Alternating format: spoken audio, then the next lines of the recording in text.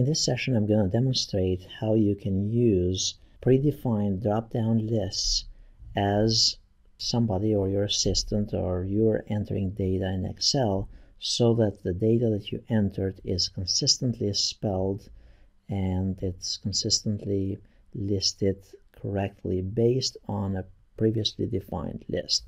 So in this case, let's say we have a sales rep and you have 4 or 5 salesmen, and you're constantly entering and re-entering those names, and you want to make sure that those names are all the time spelled appropriately.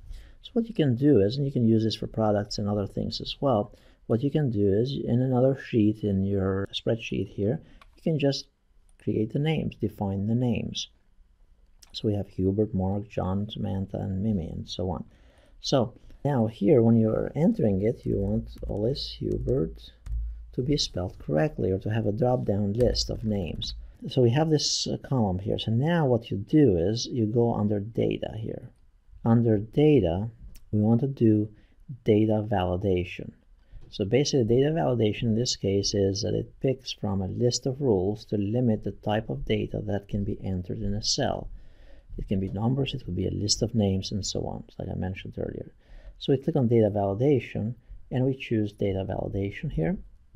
And then under what to allow, right now it's to allow any value in this column. However, we can go here under choose and choose a list. Only a list of predefined names can be allowed to be entered in there. So then we go here and it's saying, where is your source? Where is your list of data? And then you simply go to the sheet that has the list of names. In this case, it's sheet number 4 for me. And we go over right here.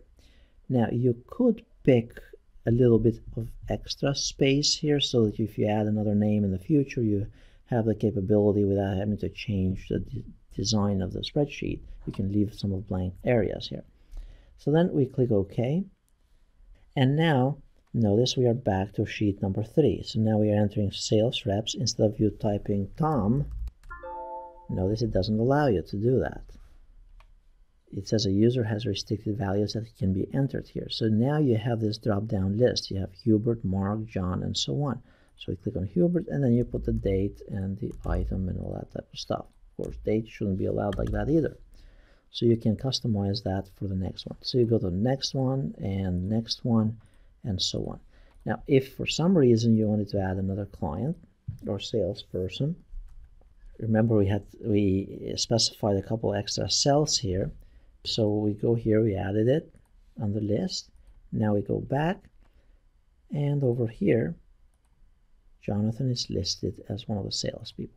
So you can use this for products, predefined products for your salespeople, and so on.